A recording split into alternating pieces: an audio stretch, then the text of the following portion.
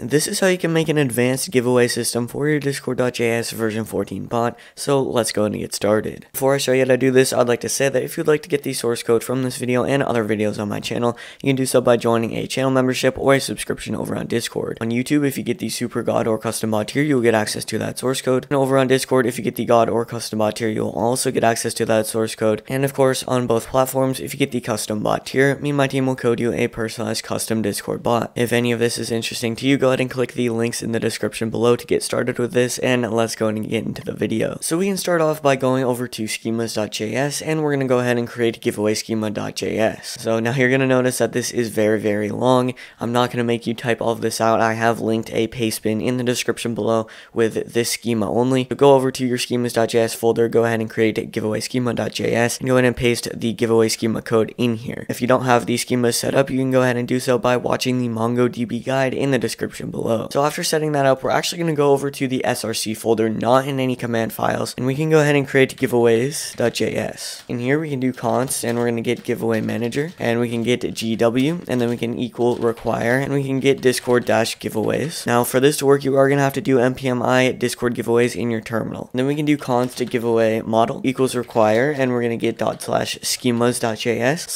/ giveaway schema. Then we can do module.exports, we can do equals, and we're going to do class. We can do giveaways manager, and then we can do extends, and we can do gw, and we can go ahead and open this up. In here we can do async get all giveaways, and then we can open that up. We're going to go ahead and return await giveaway model.find, and then we can do .lean, and then we can do .exec. Then after that we can do async save giveaway, and we can go ahead and pass in our message ID, and we can also get our giveaway data. We can go ahead and return await giveaway model.create, and we're going to go and put in our giveaway data. Then we can do async edit giveaway, and we can do message ID. We can get giveaway data, and we can go ahead and return await giveaway model. Then we can go ahead and do update 1. This is going to be a message ID, and then we can do comma, and we're going to get giveaway data. Then we can do comma, and we're going to open this up. We can go ahead and get omit, and we can get undefined, and we can set that to true. Then we can do .exec and finish that off. So the last thing that we're going to do is we're going to do async delete giveaway, and this is going to be message ID, and in here we can return await giveaway model.delete 1, and this is going to be our message ID, and then we can do .exec, and just like that. So after doing that, we can actually go ahead and go over into our index.js file. We're actually going to go ahead and do constant giveaways manager, and then we can do equals require, and we can do ./giveaways. Then we can do client.giveaway manager equals new giveaways manager, and then we can pass in our client, and we can open this up. We're going to get our default, and we can open that up again. We're going to get bots can win. We're going to set that to false. We can get our embed color, and I'm going to go ahead and set that to blue. So this is going to be in hexadecimal, so I'm just going to go ahead and put that in. Then we can go ahead and set embed color end, and I'm just going to go ahead and set that to the same exact color. Then after that, we can do reaction, and this is going to be any reaction you would like. But for me, I'm just going to go ahead and put a giveaway emoji in there, the standard giveaway emoji everyone uses. And that's actually all we have to do for this entire index.js file.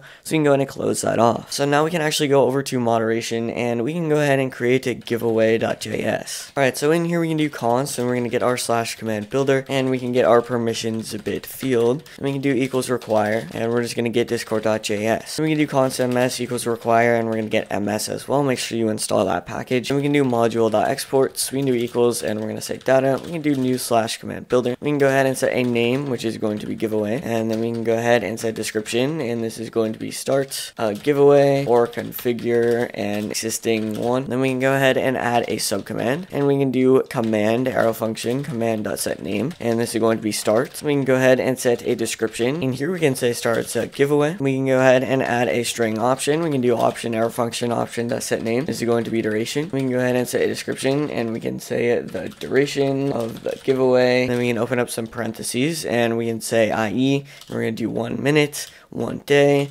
1 hour, etc. Then we can go ahead and set required, and we're going to set that to true. Then after that, we can add an integer option, and we're going to get option arrow function option.setName, and this is going to be winners. Then we can go ahead and set a description, and this is going to be the winners of the giveaway in numbers. Then we can go ahead and set required, and we're going to make that true. Then we can add a string option, and we're going to get option arrow function option.setName. We can go ahead and set prize. Then we can set a description, and in here we can say what the winners will win, and then we can say aka the prize, and we can go ahead and set required. We're gonna make that true. We can go ahead and add a channel option, and we're gonna go ahead and get option arrow function option set name. This is going to be channel, and we can do set description, and we can say the channel the giveaway should happen in, and we're gonna go ahead and set required to false. And then we can go ahead and add a string option, and we can get option arrow function option set name. In here we can get content, then we can go ahead and set a description, and we can say the content will be used for the giveaway embed, and we can also go ahead and set required to false. So then we can actually go ahead and create another subcommand. So we can do add subcommand, and we can do command arrow function command.set name. In here we can get edit, and then we can go ahead and say a description. We can say edit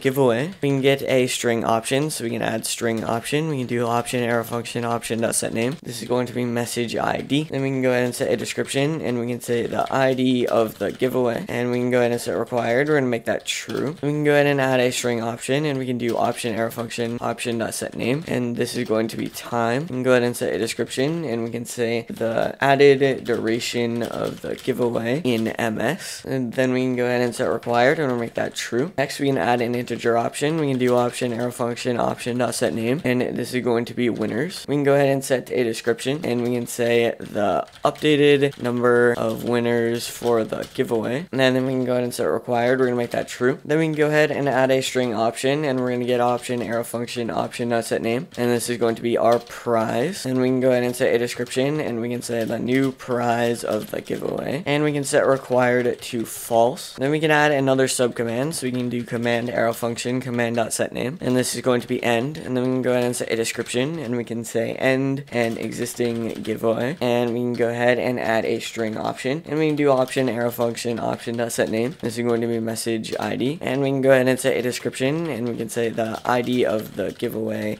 message, and we can go ahead and set required to true. And then we can add one more command, so we can do add subcommand, and we're going to get command arrow function command.set name, and this is going to be reroll. And we can go ahead and set a description, and we can say reroll a giveaway, and we can go ahead and add a string option, and we can do option arrow function option.set name, and this is going to be message ID again. We can go ahead and set a description, and we can say the ID of the giveaway message, and we can go ahead and set required, and we're going to make that true. And we can go ahead and add a comma. We're going to do async executes. We can pass in our interaction and our clients, and we can go ahead and open this up. In here we can say if, and we're going to get no interaction.member.permissions.has, and we can get permissions bit field.flags.manage channels. We can go ahead and return await interaction or reply. We can say content, and we can say you don't have perms to manage giveaways, and we can go ahead and make that informal. Then we can do const sub equals interaction.options.get sub command. And we can go ahead and switch, and we're going to get our sub, and we can open this up. We can do case, that is going to be starts. We can add a colon, and here we can do await interaction.reply. We can say content, and we can say starting your giveaway, and we're going to go ahead and make informal, and we're going to set that to true. Then we can do const duration equals ms, and we're going to get interaction.options.get string, and this is going to be duration. And then we can go ahead and do or, and we can leave an empty string there. Then we can do const winner count equals, and we can do interaction.options.get integer, and that is going to be our winners. Then we can do const prize equals interaction.options.get string, and that is going to be our prize string. And then we can go ahead and do const content main equals interaction.options.get string, that is going to be content. And then we can do const channel equals interaction.options.get channel, and that is going to be our channel. Then we can do const show channel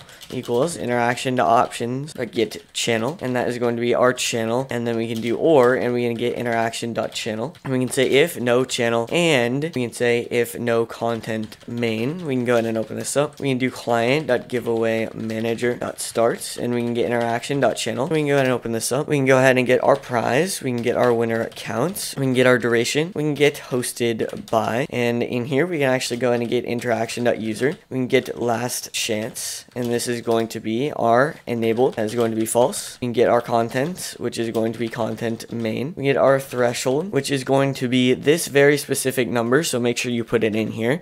You can go ahead and pause the video and actually put that number in there. And then we can get embed color, and for me that embed color is going to be blue, which is that hexadecimal. So one other thing here is I accidentally did if no channel and content main, and then I put the giveaway in here.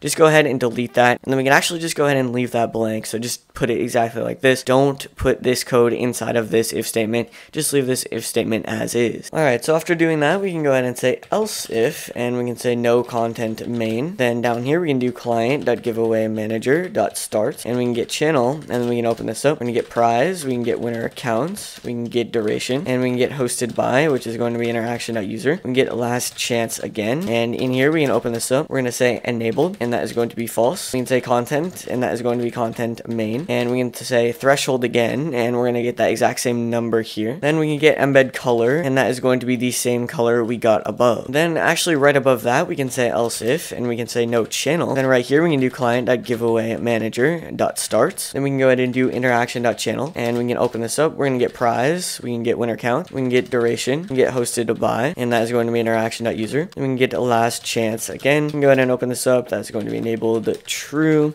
We can get content, which is going to be content main. Then we can get threshold again, same number as above and below. And then we can get embed color, which is going to be the same as above and below as well. Then finally we can do else, and we can do client.giveawayManager.start, and we can go ahead and get channel. We can open this up. We're going to do prize, we can do winner count, we can get our duration, we can get hosted by, which is interaction.user. Then we can get last chance, and we can open this up. We're going to get enable, and that is going to be true. Then we can go ahead and get content, and that is going to be content main. We can get threshold, which is going to be the same number as above. We can get embed color, which is also going to be the same number as above as well. So next we're going to go ahead and change the else if channel one to true for enabled. We can come down here and we're going to do interaction.edit reply, and we can say content, and we can say your giveaway has been started, check, and we can go ahead and do show channel for your giveaway, and we can go ahead and set informal to true as well. So after that we can go ahead and move on to our edit. So we can go ahead and break, and we can go ahead and open up a new case, and that is going to be edit. So down here we can do await interaction.reply, and we can say content, and we can say editing your giveaway, and we're going to go ahead and set informal to true. Then we can do const new prize equals interaction.options that gets string, and that is going to be our prize string. Then we do const new duration equals interaction.options that gets string, and that is going to be time. Then we can do const new winners equals interaction.options that get integer, and that is going to be winners. Lastly, we can do const message ID equals interaction.options that get string, and that is going to be our message ID string. Now we can do client.giveawayManager.edit, and that is going to be message ID. Then we can open this up. We're going to do add time, and that is going to be ms, and then we can do new duration. Then we can do a new winner count, and that is going to be new winners. Lastly, we can do new prize, and we can set that to new prize as well. Then we can do .then, and we can open this up like this, and here we can do interaction.edit reply, and we can say content, and we can say your giveaway has been edited, and then we can go ahead and set informal to true. Then we can go ahead and catch an error, so we can catch error, and we're going to do interaction.edit reply, and we can go ahead and say content, and we can say there was an error while editing your giveaway, and we can go ahead and set informal to true as well. So after doing that, we can do break, and then we can go ahead and get case, and this is going to be end. We can go ahead and add a colon, and here we can do await interaction.reply, and we can say content, and we can say ending your giveaway, and we can go ahead and set informal to true. Then we can do const message ID1 equals interaction.options that get string, and that is going to be our message ID string. Then we can do client.giveawayManager.end, and we can go ahead and get message ID1. Then we can do .then, and we can open this up. We can go ahead and interaction.edit reply, and we can say content, and we can say your giveaway has been ended, and we can go ahead and set informal to true. We can go ahead and catch an error, and in here we can interaction.edit reply again, and we can say content, and we can say an error occurred while trying to end your giveaway, and we can set that to informal as well. Finally, we can go ahead and break, and then we can go ahead and get case, and this is going to be reroll, and then we can go ahead and open this up, and here we can do await interaction.reply, and we can say content, and we can say rerolling your giveaway, and we can go ahead and make that informal, so we can do true. Now we can do const query equals interaction.options that get string, and that is going to be message ID. Now we can do const giveaway equals, and then we can do client.giveawayManager.giveaway giveaways.find, and we can do G, we can do arrow function, and we can do G.guild.id equals interaction.guild.id, we can do ampersand G.prize equals query. We can go ahead and say or, and we can do client.giveawaymanager.giveaways.find, and we can go ahead and open this up. We're going to do G, we can do arrow function, we can do G.guild.id, and we can do equals, we can do interaction guild.id, we can do ampersand G.message.id equals, and we can get our query just like that. We can say if no giveaway, we can go ahead and return interaction.editReply, and we can say contents, and we can say I could not find a giveaway with the message ID you provided, and then we can go ahead and set that to informal as true. Then we can do const message ID2 equals interaction.options.getString, and that is going to be message ID. And then we can do client.giveawaymanager.reroll, and we can get message ID2. Then we can do .then, and we can just go ahead and open this up. We can do interaction.editReply, and we can say contents, and we can say your giveaway has been rerolled, and we're going to go to make that informal. Then we can go ahead and simply catch an error, and we can go ahead in interaction.editReply, and we can say contents, and we can say there was an error trying to reroll your giveaway, and we can go ahead and set that to informal as well. So with that, we are actually done with this entire system, so we can go ahead and restart the bot and test this out. Alright, so over on our Discord server, we can actually go ahead and start by doing /giveaway, and we have a start command here, so we can go ahead and choose our duration. For me, I'm just going to do 1 minute. We can do winners, and that's going to be 1. We can do prize, and we can say a custom role, for example, and we can just go ahead and send it. Now, as you can see here, it's going to go ahead and start my giveaway, and it's going to start it in this channel, and it's going to go ahead and count down. So I'm just going to go ahead and react to the giveaway, as you can see here, and it's just going to go ahead and count down from 1 minute and then pick a winner. Instead of letting it end on its own, I'm just going to go ahead and do giveaway, and I'm just going to go ahead and choose end. We can go ahead and get the message ID, and we can go ahead and send it, and as you can see, it's going to go ahead and end it, and it's going to give me as the winner because I'm the only react. Now, we could go ahead and do giveaway reroll, but if we reroll the message ID, as you can see, it's going to say no valid participants, so no new winner was chosen because obviously I already won, so it cannot choose a new winner. So we can go ahead and start a giveaway again. We will start it as 1 day, for example. We can do 1 winner, we can do test, we can go ahead and send it. Now we can go ahead and do giveaway edit. I'm going to get the message ID, I'm going to get the time, and we'll set this to 1 minute, and we can set the winners to 5, and then we can set the prize to nitro or something like that. And as you can see, it's going to say my giveaway has been edited. It's going to set it to nitro, and then it's going to go ahead and set it to 5 winners. Even if it doesn't end in 1 minute, it's perfectly fine because we can always just go ahead and do end giveaway or giveaway end, and then we can pass in the message ID. And as you can see, it's going to go ahead and end my giveaway, and it's going to actually say giveaway canceled because there were no valid participants. Alright, so that's how you make an advanced giveaway system for your Discord.js version 14 bot. If you do need any help with this, go ahead and join the server in the description below. It will be able to help you out, and you might as well just join anyways because it is a pretty good coding community. And with that, I will see you guys in the next video.